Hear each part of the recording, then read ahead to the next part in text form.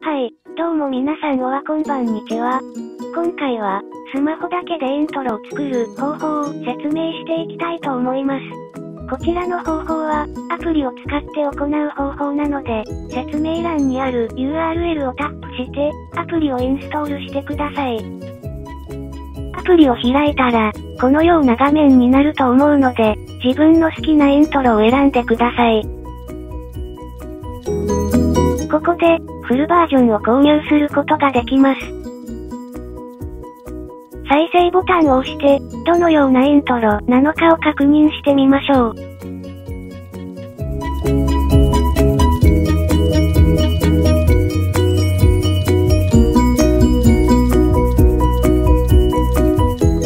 いい感じですね。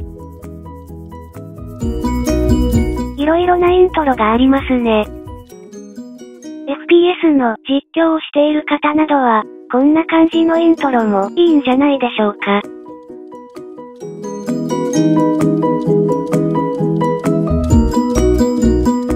いいですね。個人的にはこのイントロがおすすめです。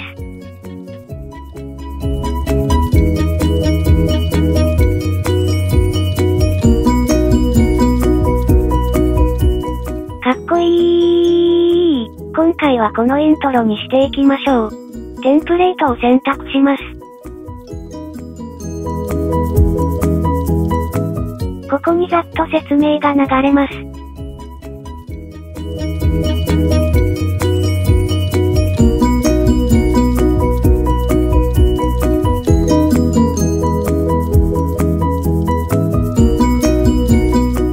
ってことで、早速、イントロの編集をしていきましょう。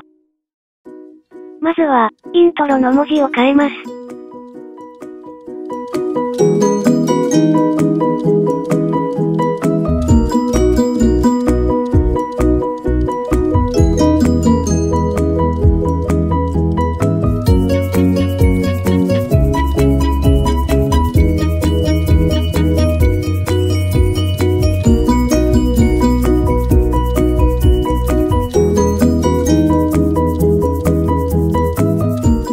文字の位置の変え方についてですが、右下の1のところで文字の位置を変えることができます。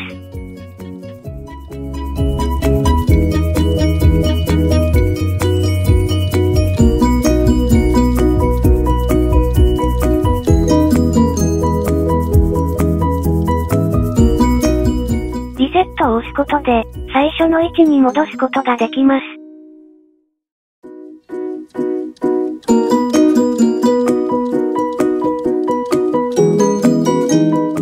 次に文字のフォントの変え方についてです。ここで文字のサイズや、文字のフォント、色などをカスタマイズしちゃいましょう。ここで文字のサイズを変えます。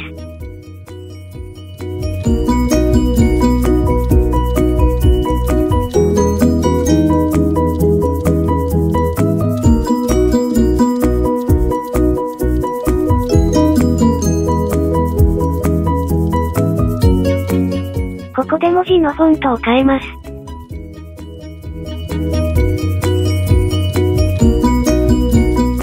いろいろな種類がありますが、イントロの文字が日本語だと、最初のフォントとあまり変わりません。なので、文字のフォントを変えたい場合は、日本語より英語の方がいいかもしれません。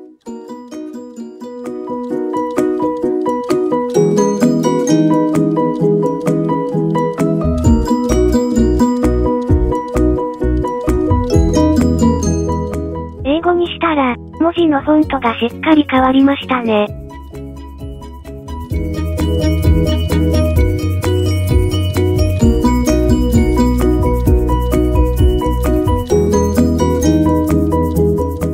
次に、文字の色の変え方です。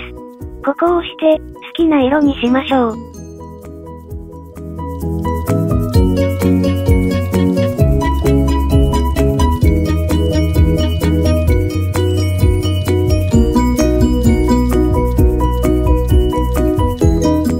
ここでオーディオの設定ができます。1つ目の文字の設定が完了したら、2つ目の文字の設定に移りましょう。2つ目の文字も1つ目の文字と同様に、文字の設定をしていきましょう。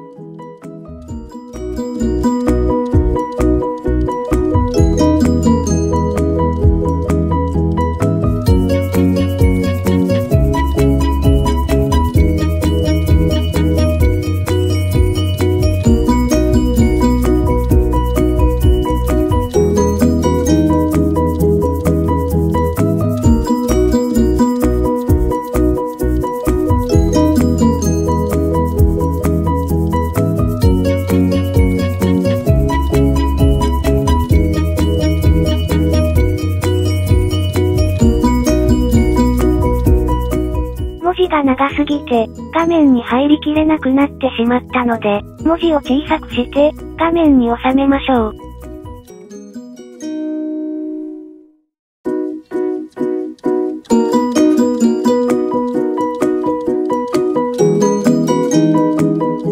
ォントを変えて、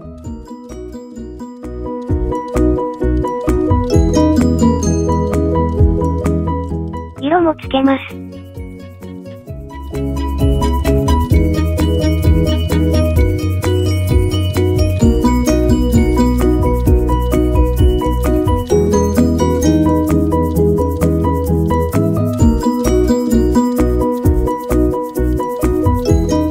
完成したら、右上にある、いくをタップします。YouTube の画面サイズは、1280×720 なので、それをタップします。そしたら、輸出をタップして、カメラロールに保存します。カメラロールに保存されていたら、成功です。これで、終わりです。質問等があれば、コメント欄でお願いします。まだまだ動画編集とか下手くそですが、これから頑張っていくので、応援よろしくお願いします。評価、コメント、チャンネル登録よろしくお願いします。ではまた次の動画で会いましょう。ご視聴、ありがとうございました。